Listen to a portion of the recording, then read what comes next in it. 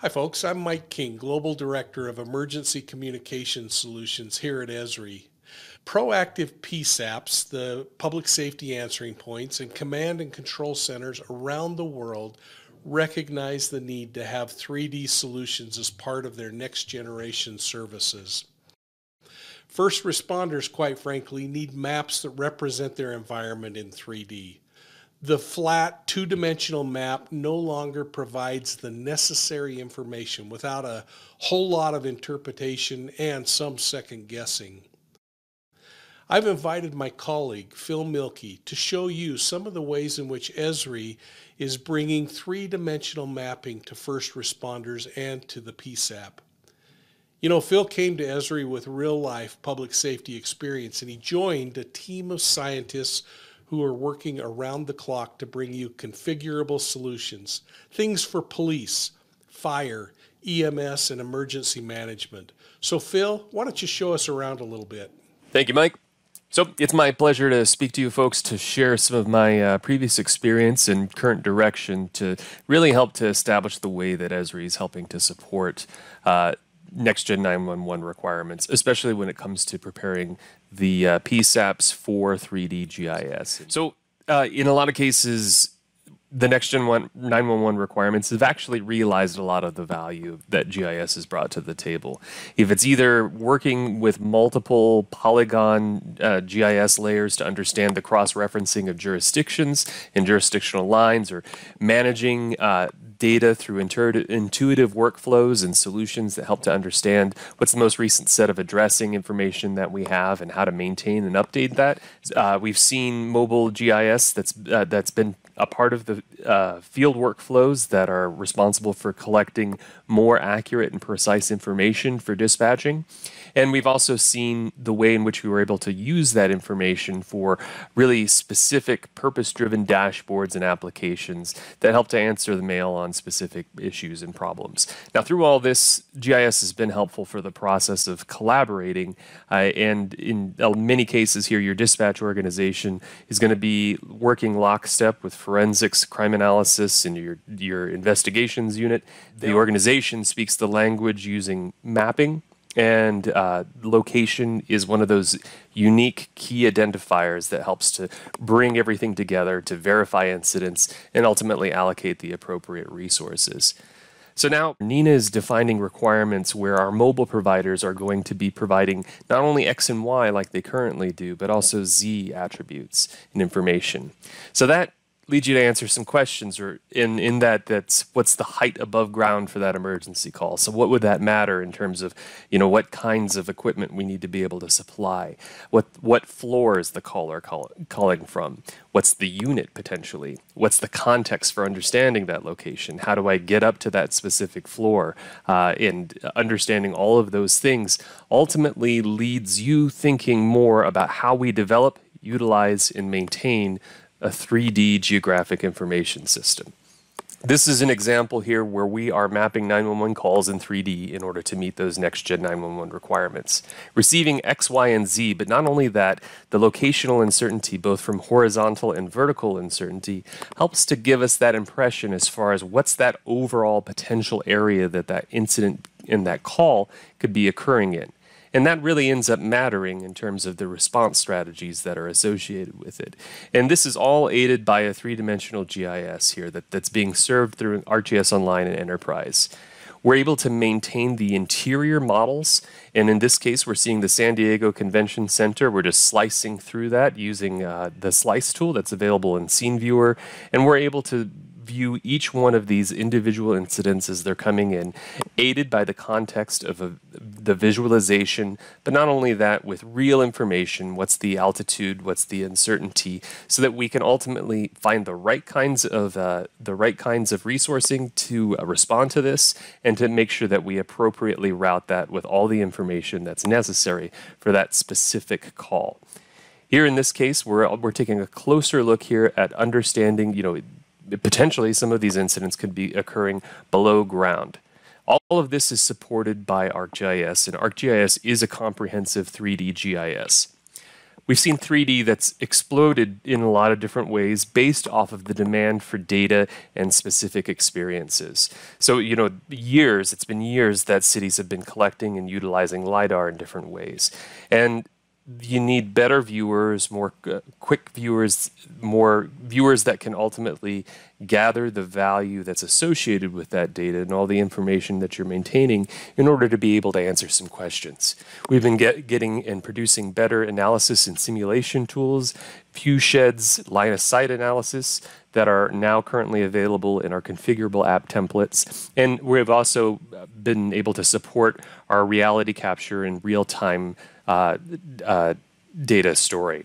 Along with this, we're finding new data sources that we're able to utilize, and we'll take a look at kind of what the future of 3D in a PSAP may hold. So we are able to performantly serve large volumes of data. In this case, this is the entire state of Connecticut is serving their LiDAR data through a point cloud scene layer. It's just a layer type that we have directly available within ArcGIS Online and Enterprise, where we're able to consume and produce a point cloud scene layer that contains the colorization of that last data. And this is ultimately being shared not only just so that the state can put this out to folks, but this is also ultimately viewable for all of the smaller agencies that have been a part of that regional 3D GIS program that have paid into the production of this LiDAR data. LiDAR can also show classification, meaning is that particular point, is that vegetation in green, ground in brown, or is it a building in red or water in blue? Now that comes to matter when you're looking at a specific tool set that we offer here. So extracting value from that LiDAR data is ultimately what our main focus is with this 3D base map solution. And this is, let me give you a sense as far as what that workflow can look like. So this is a ArcGIS Pro task-based workflow. And what that means is that you'll be guided through a wizard that will step you through the process of working with very simple data, starting only with LiDAR and building footprint information. You're able to classify that LiDAR, ground, building, or vegetation. You're able to build a precision ground model, which matters when you're trying to identify what that height above ground is. And you're also trying to define, or you're also able to define building heights from that LiDAR data, appropriately shape the roof forms for that for the footprint data so that you're ultimately extracting buildings from LiDAR. And then you're able to separate those buildings into level. And as a plus, you can extract the vegetation from LiDAR for visualization, for LiDAR, or for line of sight types of strategies. And all of this can then be published into ArcGIS Online or Enterprise so that your CAD system can use this as the visualization mechanism and a way to identify where those callers are coming from and to ultimately see which floor that call may be coming from. Let's take a look at some data that was created from that 3D base map solution. This is Austin, Texas. And so taking a closer look at this, what we're able to see, this is all the extracted end product from that. And this here is the LiDAR that was used to produce this 3D base map. Pretty common data that you're able to find here, especially working with your local GIS department. And you see green as vegetation, red for the buildings, and we're taking a closer look at some of the buildings that have been extracted from this in order to understand really what's the end goal of that 3D base map solution, providing you a mechanism to understand all of the data that you're able to produce and extract from LiDAR. So this, again, coming back to that elevation scenario, this is what matters, especially if you're trying to get within plus or minus 3 meters accuracy. Having an accurate ground model, even though Esri supplies one for you, having one that's built off of your own local jurisdiction's data can get you as precise as you need to be. We're also able to extract individual floor volumes from that using that 3D base map solution and knowing how many floors there are within each one of these buildings. You can cut these up to the appropriate mechanism and at the appropriate heights in order to use these as volumes that ultimately provide the right level of information.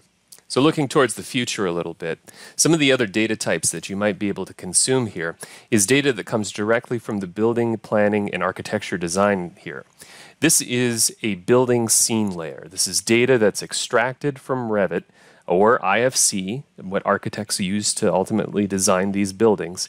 And if you have access to this data, you can georeference it and then use it as a very precise mechanism to understand all of the units that are within this building, all the other associated information, details about the doors, about where your Knox boxes may be, what the HVAC system looks like, in this case, what the electrical system looks like. It's about as detailed as you can possibly get, and we can serve an entire city of this kind of data to make it useful for the way in which first responders are able to understand what they're responding to and the environment that they're walking into with the most accurate information possible.